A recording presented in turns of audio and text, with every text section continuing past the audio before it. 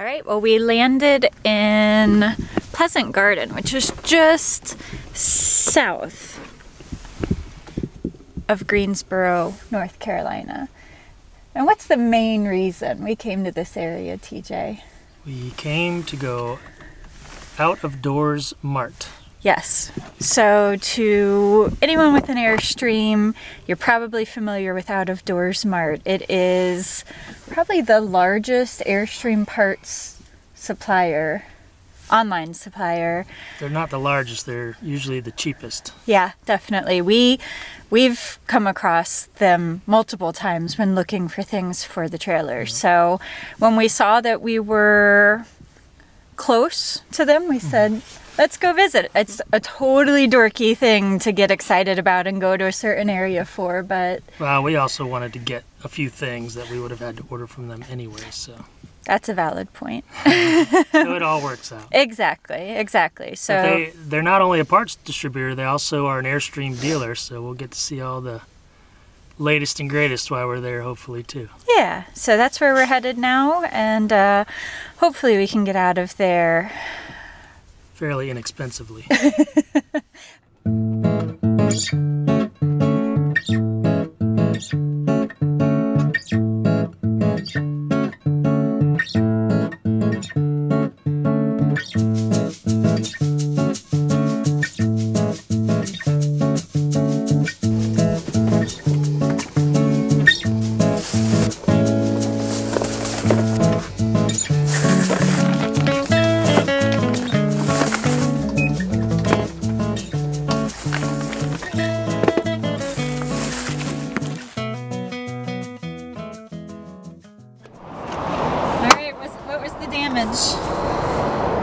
$220. What did you get for all that money? I don't even know.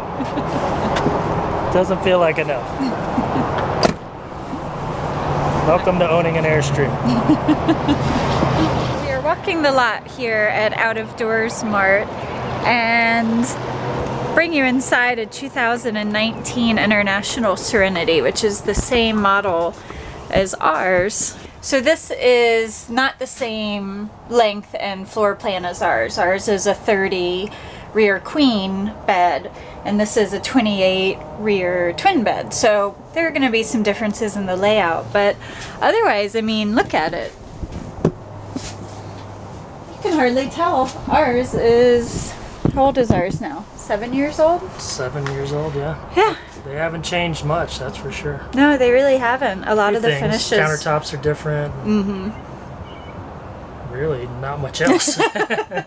Looking around, some of the appliances are a little different, but... Right, the floor is different. Floor is different, yeah. But, yeah, I mean, same walls.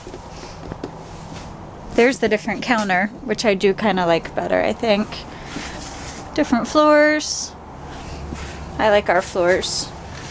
The one thing that we would love to have is the power awnings. I don't know that I would say love to have, because I don't know that we'd use it any more than we do now, but I like the way it mounts better anyway. It certainly would make putting it up a lot easier, up and down. Well, was it everything you dreamed of? Not exactly. Yeah. Typical Airstream dealership with a lot more parts. But they had everything we needed in stock, so we didn't have to pay shipping, we didn't have to find a place to have it delivered, so it was super convenient. And yeah, now TJ's got a lot of work to do. Alright, well today we are headed to Tanger Family Bicentennial Park. It's supposed to be a beautiful garden, and so we've brought a picnic lunch and we're loading up the dogs and we're gonna go check it out.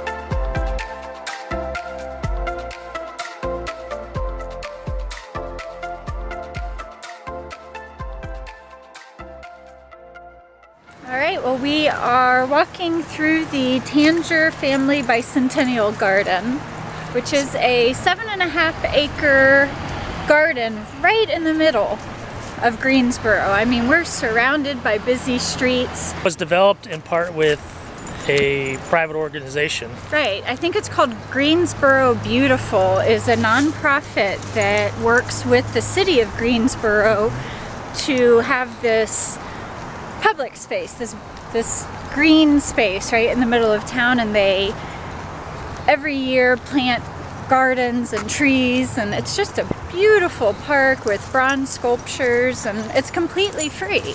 So it's a great place for a picnic. It was officially the first day of spring a couple of days ago, so I thought, gotta get out. And there are some blooms. It's still pretty bare, the trees in here, but even in its winter state, it's a very pretty place. yeah, absolutely. So Dog friendly. The dogs get to walk around, and evidently they have events here at different times of the year, so it seems like a pretty cool place to hang out. yeah, it's awesome that the city and this nonprofit organization gets together and make sure that this green space stays nice. We've crossed the street and we are now in the bog garden. Not sure what that means, but we're gonna check it out. It definitely seems more natural, right? Like it's less manicured, Yes. It's more just wild, and I think it might be a little bit more of a marshy area. I think I read online that there's some boardwalk areas up here, so it's pretty neat. All of this right in the middle of downtown. Yeah, pretty cool.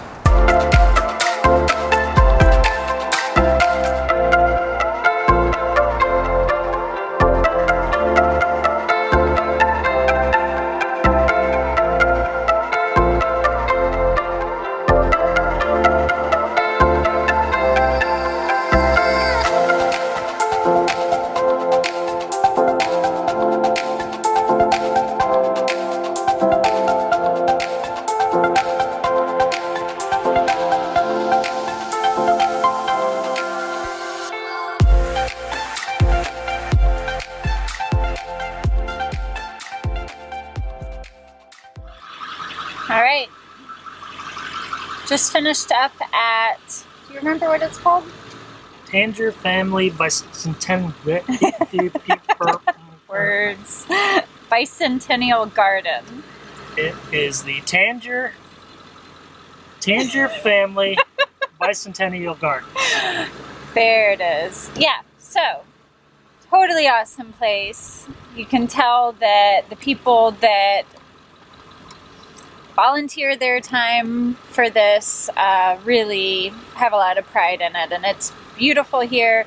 Couldn't have asked for a better way to spend a couple of hours and have a nice picnic lunch. Free and dog friendly. You don't get much better than that. Two favorites. Alright, so we are headed to get barbecue at a place that was recommended by locals called Lexington Barbecue. And so we did a little research on barbecue because each region has its own style of barbecue, and there's actually a style called Lexington Piedmont that is known in this area of North Carolina. Kind of crazy, so it should be interesting to see how it is and if we like it. So Eastern North Carolina is typically known for its vinegar-based sauces, and then Kansas City was known for their sweeter, tangier sauces. Texas is known for their mop or basting sauce. Right. I'm sure we're missing some. I'm sure we Can't remember them all. But yeah, kind of interesting. There's always a big debate over where the best barbecue can be found. I think, TJ, you prefer more mustard or vinegar sauce, right? I prefer a more, not vinegar, mustard or ketchup-y sauce. And I like the sweeter sauces. I probably have an addiction to sugar.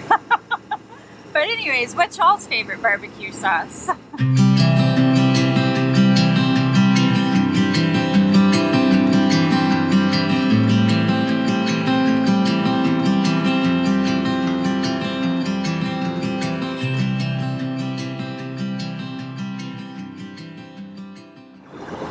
All right, just finished up with lunch.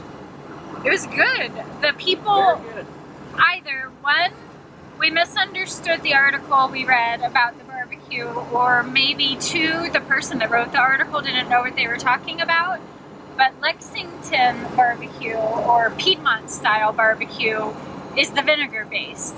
And it's so funny, when you eat, when it came out, it looked very foreign to me. Like, it didn't look like what I'm used to barbecue looking like. It didn't look like your stereotypical barbecue. Definitely not, but it was really good. It was different. I found they had it right next to the coleslaw, and I found that I really enjoyed getting a bite that had a little of each in it. I thought that was really good.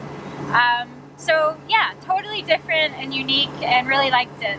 They were telling us that in North Carolina there's two types of barbecue. There's mountain barbecue and Eastern barbecue. Right, and so apparently the mountain barbecue is the stuff that uses the ketchup, and the Eastern barbecue is the stuff that uses the vinegar.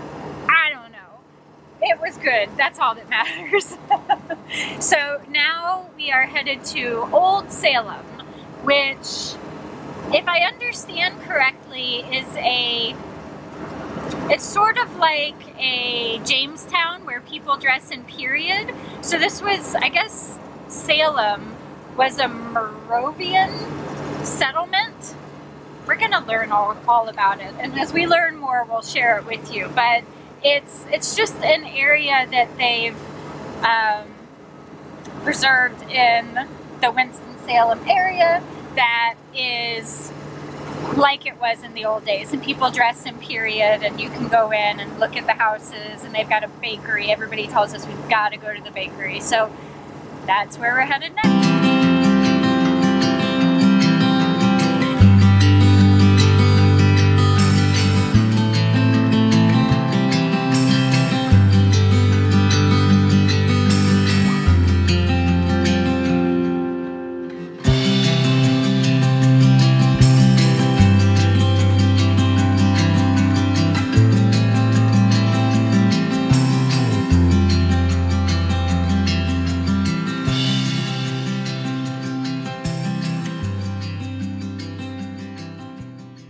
Well, we've been walking around Old Salem for a little while now, and so the Moravians are of German descent, and they settled here in this area, and so they've preserved this bit of Salem to look like it did back in the day. So this whole stretch is all of the businesses that you would have found during that time. Right. It's not the farming community, it's the places they would go to sell their wares, I guess. And, right. So gunsmiths and bakeries and wood shops. Just all the merchants in this little town here on this street. Exactly. So for $27, you can go into each of those homes. It's like an exhibit, and they've got people in there that know about the time period and can answer questions and educate you. Show you how things were done back in the day, and they're dressed in period clothes. And